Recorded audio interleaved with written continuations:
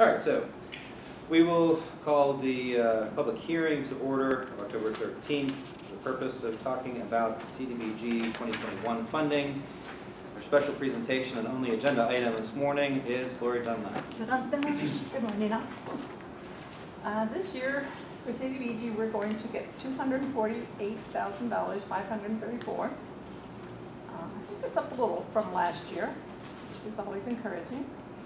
We are going to use $110,442 to replace the stormwater on Center Street in Clarendon Borough between Brown Avenue and Railroad Street.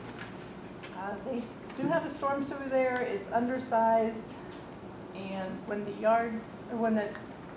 rains, the yards on both sides of the street flood. So we're going to put in some more catch basins and a larger pipe. They've been complaining about this, I'd say, for 20 years, so finally we're able to do this. We're going to add $93,356 towards the replacement of a portion of Center Street in Bear Lake Borough. This project is being funded under several contracts, CDBG contracts, and the balance will be used for administration, which is $44,736, which is $18,000 of the grant, which we're allowed to use. Uses towards my salary, putting ads in the paper, which are really, really pricey, education, travel, etc. Are there any questions? Thank you. All right. Hearing none, we will close public hearing, and I would ask that you please rise with me and join the Pledge of Allegiance moment of silence for the Commissioners' meeting. I pledge allegiance to the flag of the United States of America and to the republic for which it stands, one nation, under God, indivisible, with liberty and justice for all.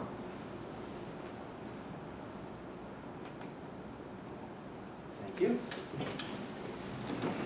This meeting is being recorded, and anything said in the meeting will become part of the public record. I'm sorry, did you want to have an elections meeting? No, we don't have anything. Okay, very good.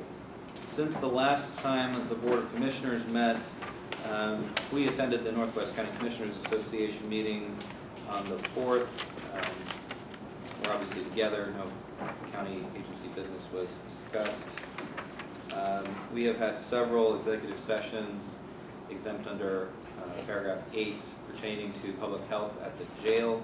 However, that was also with the rest of prison board, so I'll make that announcement here, but probably also in the next prison board meeting. I can't think of any other executive sessions since the last time we met. You? No. Okay. Correspondence received.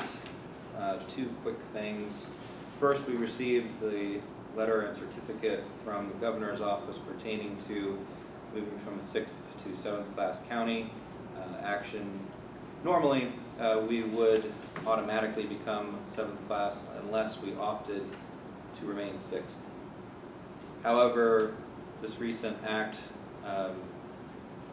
passed that basically reverses that. So we will remain 6th unless we opt to become 7th, despite the fact that the county code previously had indicated that since we fell under 45,000 for 2 decennial censuses, we would automatically become 7th class. So this needs to be recorded in the Registered Recorder's Office, as I understand, so I'm committing this to the solicitor to do so, and asking and committing as well to the solicitor as a committee of one to come back to us with recommendations on whether or not to proceed with becoming a 7th class county, and that should be done by the end of the year. Questions? All right, next you'll find a letter of support from the commissioners, as well as jointly crafted by the Council of Governments, signed off by me and Dan Glotz, which we would like to send to Chairman Stefano, the U.S. Senate, and, the Pennsylvania Senate. The gist of this is basically supporting Senate Bill 698. I would like to read just a paragraph for public awareness. Warren County is a very rural area, and as with other similar regions, most of our emergency medical services are fire-based, and most of those are volunteer. That system is failing for many reasons, perhaps chief among them the shortage of trained volunteers. Of course, fire, rescue, and EMS are vital services that we are compelled to support, but lack the tools necessary. It is our belief that local government should be given the latitude to fix such problems at the lowest level of government. Unfortunately, for many municipalities, the complexity of the current crisis obstructs their ability to dedicate the time and resources to solve the issue. Furthermore, even our largest municipalities do not have the economies of scale necessary to sustain emergency services. Therefore, the Warren County government does not know whether, at this time, whether or not we will utilize a countywide public safety authority. However, we wish to have the ability to do so if needed. So I'm asking for the Commissioner's support pertaining to that letter of support and place it under the consent agenda. Last, under announcements, we have a retirement. Normally we would go to the retirement party and give a plaque for years of service, but the party was unfortunately canceled. So at this time I would like to ask Laura McDunn and the warden to come forward.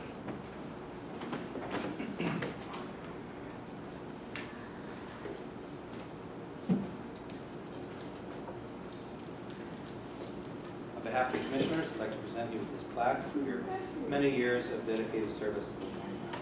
Thank you.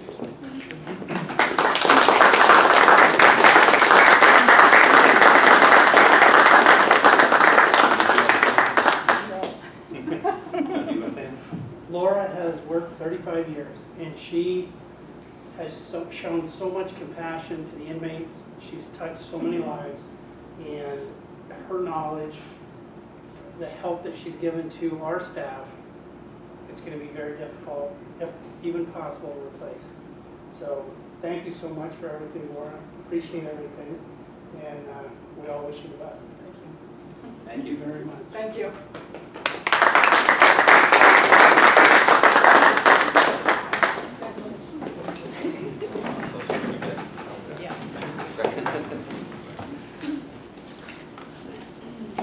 Jeff, can you hear all right? Just verify. Yep. Okay. This time I'd ask if there's any public comments. Anything to come before the board? Very good.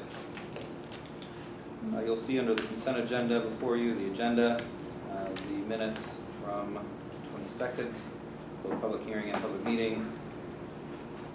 They meet with your approval. Hearing no objections, finance report. As of yesterday, we had $387,220 in the bank. We did receive a large deposit yesterday for tax revenue that came in from the municipalities. We anticipate paying the entire tax anticipation note off within the next couple weeks. And we're just paying normal bills, but this month we're also paying all the allocations to the different agencies that we support. Very good. Any questions? Hearing none. Human Resources reports. Human Resources report as of October 1st, 2021. New hires for Warren County include Kelsey Carlson, effective September 27th as ID caseworker. Changes for Warren County include Casey Strickland in the District Attorney's Office. She went to the Assistant District Attorney effective September 7th, 2021. Angela Shaw has moved from the jail to 911 as a telecommunicator effective September 15th, 2021. And separations from the county include Anthony Mistretto from the Sheriff's Office effective September 9th, 2021. And Keith Rayleigh has vacated his position at the jail effective September 17th, 2021. Thank you. Any comments, corrections? Hearing none, I've asked to approve the consent agenda, including the letter of support. I'll make that motion to approve the consent agenda, including the letter of support. I'll second. Commissioner Eggleston seconds. Any discussion? All those in favor, please state aye. Aye. Aye. Opposed, nay. Motion carries. Old business, the vaccine awareness plan. This is postponed from our last meeting, so the motion is still active. Commissioner Eggleston and Commissioner Durbin made and seconded respectively. Commissioner Eggleston, since you were the one that made the proposal, is there anything you wanted to add? I don't know that I have anything at this time to add. I mean, there's been some discussion about, you know, what the vaccine awareness program would look like, which I'm more than willing to kind of edit, adjust, or incorporate anything that anybody, you know, would be interested in, as long as it was, you know, we felt like the medical community was supportive of it. That's essentially it. So, you know, with that in mind, I guess I would just say that I would make a motion at this time to adopt or utilize portions of the ARPA funds as outlined in the plan to do a vaccine awareness campaign via the county. Okay, you heard the motion. Is there a second?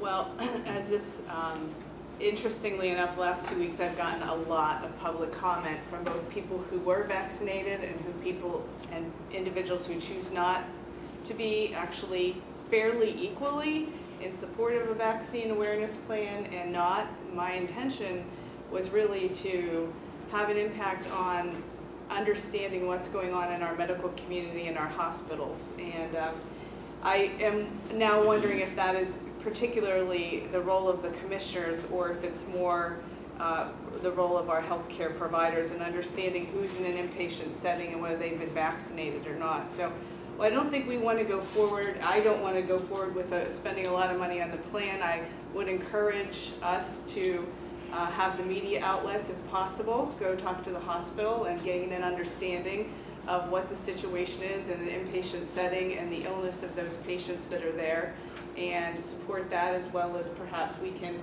encourage radio stations as well to get the information to the public as well. And that is in support of both Rick Allen at Warren General as well as Dr. Keith Price, who have kept us in the loop as to who is being treated, and that the hospital is very full right now, and that they are both encouraging the vaccine. Very good. The most recent motion then fails or dies for lack of a second. However, the motion made and seconded at the last meeting would still stand. So this time, I guess I would call a roll call vote. Commissioner Eggleston, your proposal, aye or nay? In support. Okay. Yay. Commissioner Durbin, aye or nay? Nay. And then I'm a nay. Motion fails. Thank you very much. Next, Resolution 3192. This would establish the Property Assessed Clean Energy Program in Warren County. We've talked extensively about the CPACE program in previous work sessions. The formal adoption, however, had to go through a more lengthy process. As a reminder, the gist of this, feel free to correct me if I'm wrong, but the gist of the program would enable various property owners to attach onto their property tax bill a assessment on improvements that have been made. Do you want to add anything to that, Solicitor? The best way to understand this program is CPACE allows business owners of business property or commercial property in the county, anywhere in the county, to acquire lending for purposes of increasing the sustainability of that building, and then have that obligation be treated as if it was a real estate tax. So it would be levied upon and assessed in the same manner. So essentially it's a different way of financing that kind of development. We of course don't know if this will be used or not, but the city and Warren General Hospital both come out in strong support of it.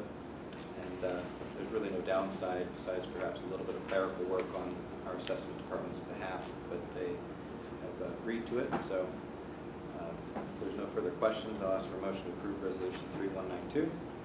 I'll make the motion to approve Resolution 3192. I'll second. Motion made and seconded. Any discussion? Hearing none, all those in favor of the motion of approving 3192, please state aye. Aye. Opposed, nay. Motion carries. Next, Resolution 3193, authorization for fiscal year 2021 CDBG funds, as just discussed in our hearing. Are there any questions at this time? Hearing none, could I have a motion to approve the resolution? I'll make a motion to approve Resolution 3193 for fiscal year 2021 CDBG funds. I'll second. Motion made and seconded. Discussion from the board. Hearing none, all those in favor, please state aye. Aye. Aye. Opposed, nay. Motion carries. Next, Resolution 3194. This is an update to our government management system policies and procedures, namely adding a new procedure pertaining to the processing of outgoing mail. Chief Clerk is the primary author of this, and I think it's a move in the right direction, as previously processing all the mail has fallen on various offices and people on behalf of the entire county. And from what I understand about this process, it really kind of democratizes things and has each of the departments manage their own outgoing mail. Correct. That seems more equitable. This resolution would further authorize the Chief Clerk to implement subsidiary documents to this procedure, such as training documents, any forms or workflows, etc., pertaining to that system process. Any questions for the Chief Clerk at this time? Hearing none, do I have a motion to approve Resolution 3194? Yes, I'll make the motion to approve Resolution 3194. I'll second. Motion made and seconded. Discussion. Hearing none, all those in favor, please state aye. Aye. Aye. Opposed, nay. Motion carries. Next, on yesterday's work session, we discussed various approvals of American Rescue Plan funds. These are internal needs, such as sanitizing dispensers, laptops, touchless faucets, just to give you a sample of a few of the things, possibility of a county emergency operations plan update, etc. These were discussed at the work session, so we won't go into detail at this time unless there are any questions, in which case I would direct them to Ms. Hagberg. Hearing none, do I have a motion to approve the ARPA requests listed on your schedule? I'll make a motion to approve the ARPA requests that are listed on the schedule in our packet. I'll second. Motion made and seconded. Discussion. Hearing none, all those in favor, please state aye. Aye. Aye. Opposed, nay. Motion carries. Next, memo of understanding. This is kind of an emergency MOU. In previous, as you know, the commissioners are the body that approves the collective bargaining agreement. There was some discussion about having a hazard pay increase for corrections officers, primarily in the jail, who were asked to wake up in the morning, go into a known hazardous environment with COVID in the building, and work in that kind of environment. The commissioners wished to offer a gift to said officers who are putting their lives on the line, and have hammered out a memo of understanding between the county, or I should say the fiscal officer has negotiated, I suppose, an offering to the AFSCME union. This would pertain to corrections officers and sheriff's deputies who have work directly with inmates who have tested positive for COVID. This is not meant to extend beyond those employees to employees that do not have direct contact with known inmates. It is not meant for instance, corrections office, or excuse me, 911 dispatchers or others. Again, this is just an MOU, so it's a good faith effort to address the fact that we appreciate our employees going into that building every day and working so diligently. In many cases, I know they worked several overtime shifts in the past week or two, and were frankly exhausted, so I think this is a nice gesture. Again, I know we had talked about putting it on the salary board.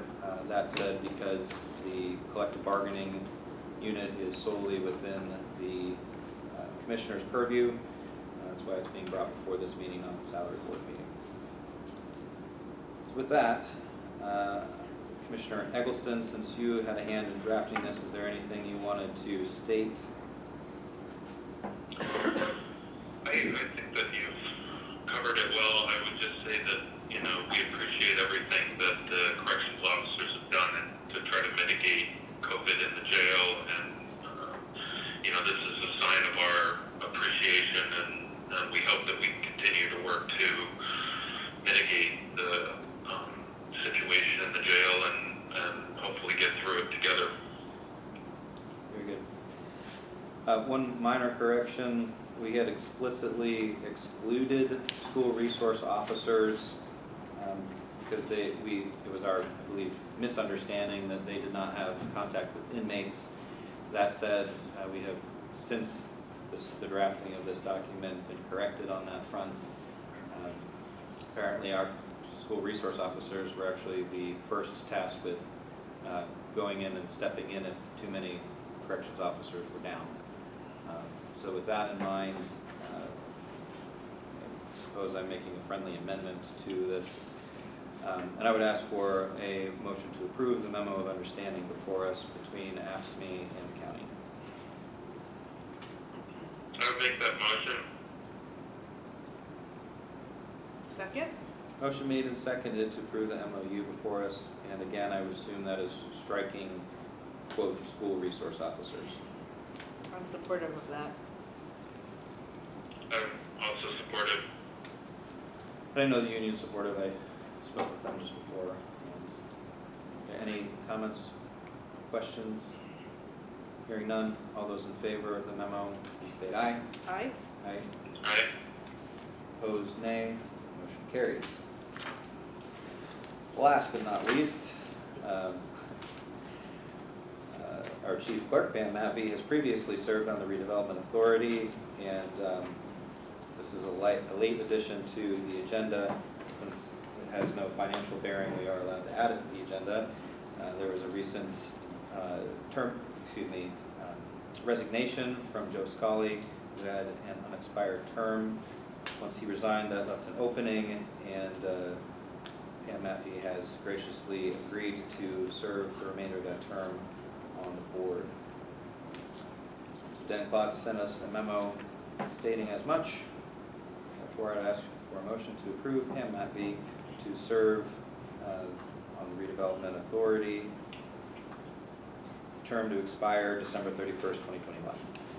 I would gladly make a motion to appoint Pam to the board. The term expiring December 31st, 2021. I will second, but I guess I've been out of the office. Did Pam get kicked in the head by a donkey? I did not. Dan just has an overwhelming way of convincing people to do things. Well, I guess. Pam's head's fully intact. Okay, well, All right, if I there's know no, that Dan didn't twist her arm because he's not really capable of that, so. all right, well, if there's no other discussion, I'll call the question. All those in favor of the appointment, please state aye. Aye. Aye. Opposed, nay. Motion carries. Congratulations. Any commissioners' comments at this time? thank all the people that are supporting the jail. We're at that terrible time with COVID, and it's very much appreciated. So I know can't imagine what that's like, but just want to say that we really appreciate all of you, whoever helped as well. I have most of the boards that I serve on are. We did just have a Northwest Commission meeting, and commissioners will need to meet with Jill as a result of the Northwest Commission meeting, kind of give an update, particularly pertaining to broadband. That said, the only other update I have has to do with the Economic Development Summit, which is coming up next Thursday. First of all, thank you, Pam, for helping me reach out to the other counties and encourage attendance. The other thing I wanted to mention to the other commissioners is I am not going to the CCAP conference, so I would like at least tacit approval to spend a couple $100 that would have gone towards my attendance of said conference to instead go towards covering some of the expenses pertaining to this economic development conference, namely rental of a space at Penn State, the Penn State Barron facility. It's a nominal cost, as I said, probably a couple $100, and it seems perfectly appropriate to charge to our conference budget. Any objection? Okay. Anything else? Mr. Ickert, public comment, yes. I don't have any other comment other than can the union receive the amended copy of that contract? Or the Absolutely. MOU? Yes, of course. We will sign that immediately after the meeting. Actually, I believe Lisa is authorized to sign it. So she'll get you an updated contract, or MOU, excuse me. Even board document. Yeah. Anything else? Strike it on the letter. Then I will ask for a motion to adjourn. I'll make that motion to adjourn. I'll second. Motion made and seconded, non-debatable. All those in favor? Aye. We are adjourned. Thank you.